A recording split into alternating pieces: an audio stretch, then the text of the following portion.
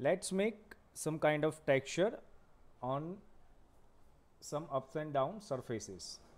Let's first create surface. It could be a bird, it could be animal.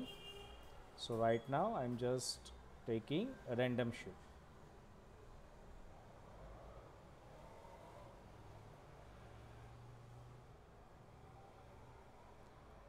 Okay, I'm just going to join, and this portion is not smooth, so we can apply adjustable curve blend. Okay, this is fine, and if you want more smoothness, then you can drag these options and join and trim, apply both the options. Okay, this is somewhat fine. You can also use control points, but we should not go into more details because our topic is different right now. Okay, so right now I'm just using edit points turn on, select and apply rebuild to set the points properly. So right now it's 22, so we are applying 25 and it is going to show preview.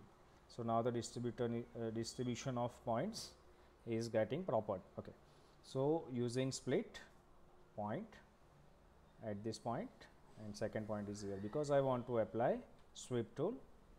Then I'm applying line as a cross section.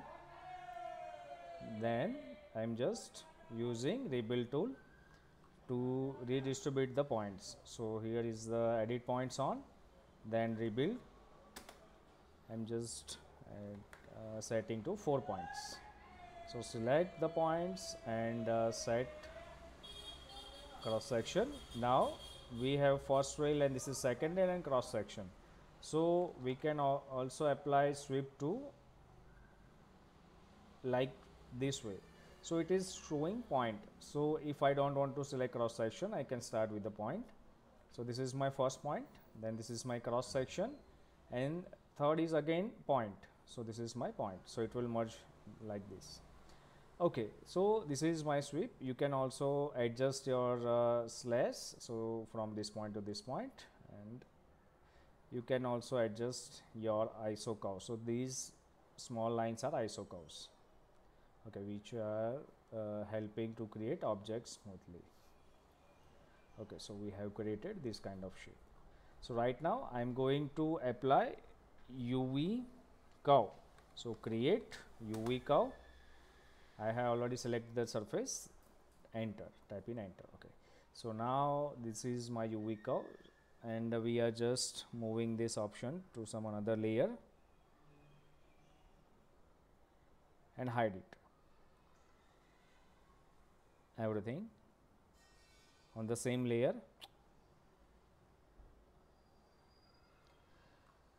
So right now I'm going to apply some kind of texture on this surface. So for this, right now I'm just going to create this kind of texture. So let's make some kind of feather kind of texture, and from here to here. You can also use copy tool and use this tool. I think this is fine. Now use stream.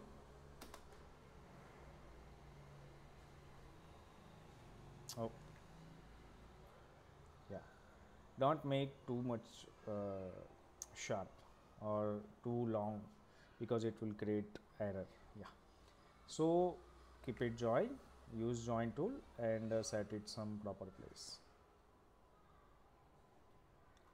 Okay. So right now we are just applying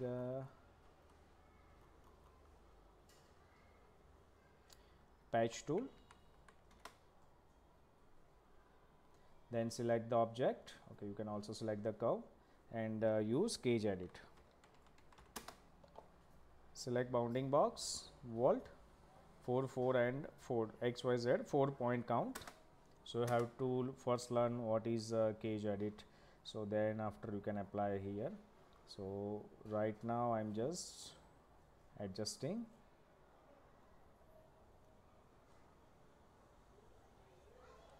Okay, so my object is okay. So right now I'm applying offset surface. So how much distance you want?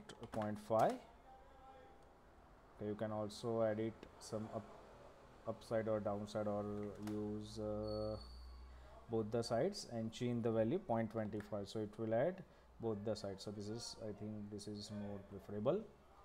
Okay, so right now we are just applying linear array. Hide this cage edit and use array linear. So linear is straight. So how much number of items? Should be 25, means around 25, and from this point keep pressing shift key, so it will go in straight. Okay, so this is fine. Okay, I should add more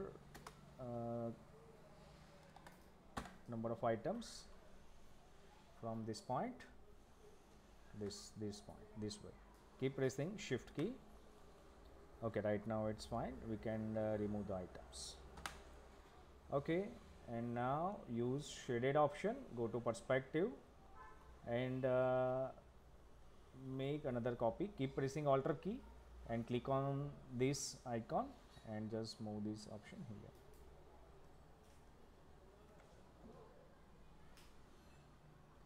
You can rotate it little bit, and then okay, click on this white circle and set your gumball position to object and make it little bit downside. Okay, adjustment is really very important. So right now this is fine.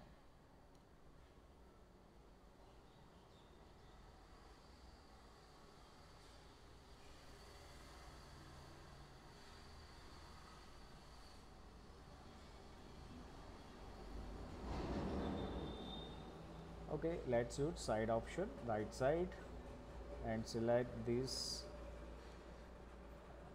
pattern and set it in proper way. It should look ups and downs, and merge, the way of merge should be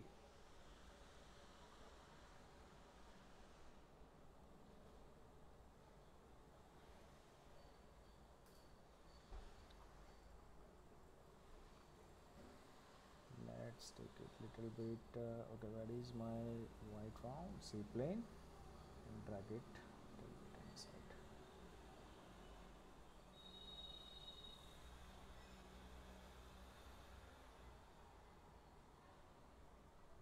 Yeah, this is fine. Now go to top view and use array linear 40 and this point to this point. Okay, keep pressing shift key and adjust as required. Make sure it is properly aligned with one another. And now you can also copy, or you can also make linear array. Okay, let's make linear array. Array linear, number of items should be 7, 8, and from this point now we are just applying items bottom side. Okay, I'm just right now turning off snap because it's snapping everywhere, so we don't want snaps. So this is my texture. I think we need some more. 12 we can delete, but we cannot add similar way, so deleting is the fine option. Use the snap and now turn off. So we need merge objects.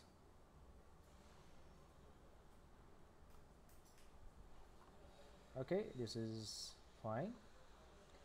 Now go to top view, select all the objects and remove this curve.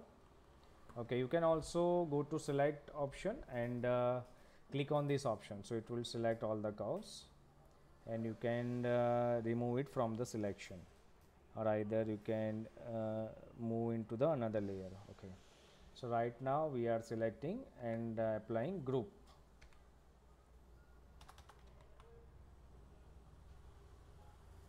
Okay, turn on planes because we need this curve. Okay, I'm just moving pattern little bit upside.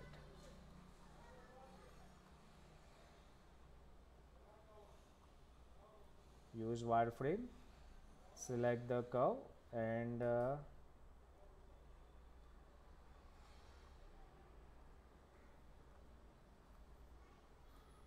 extrude it. Extrude curve both the sides, not solid, it should be surface. Okay, I'm just going to use boolean difference. Select the objects, enter, select surface, then enter. So we want to remove objects which are outside of this box. Okay, this is wonderful. We just ungrouping the objects, go to top view and select the outer patterns.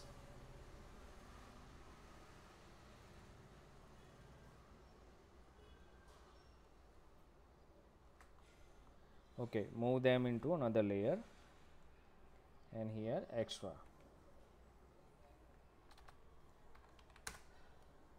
Give the name extra and hide them. Now, oh, here there is a pattern left. Okay, we need that small rectangle where it's gone.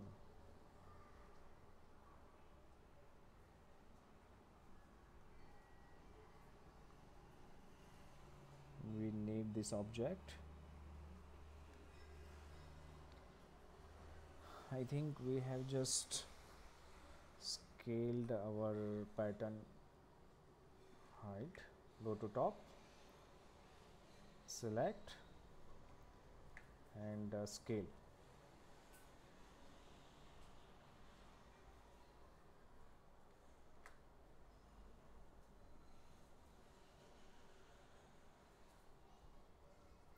Okay, this is fine. Now turn on our previous object and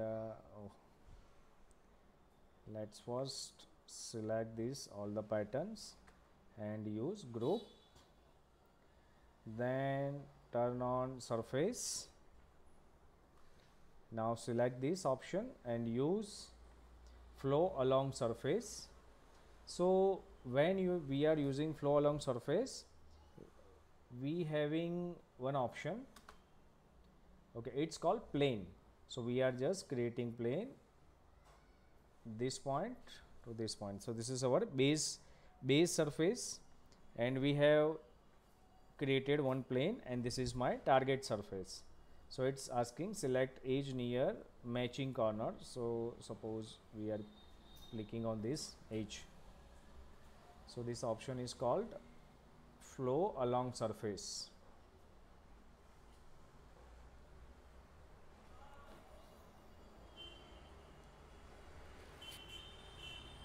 Software is using its intelligence and applying all the texture on surface, so it is taking time and it is depend on your hardware acceleration, because if you have 32 GB RAM or 64, it will do fast work.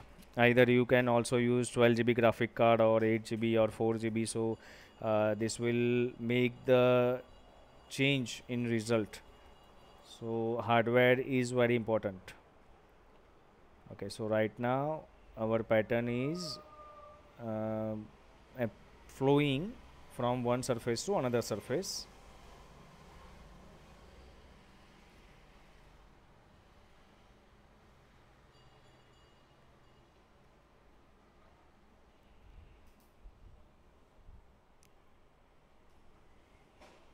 So and also your curvature of the surface is also important, because the more curvature the software will take more time. So it's really important to select the proper shape. Yeah, okay, so I'm just moving this all the old pattern to another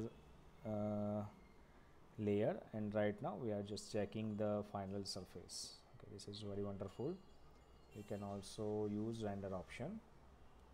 Okay, it's looking fine. So this is my texture on surface. Okay, thank you.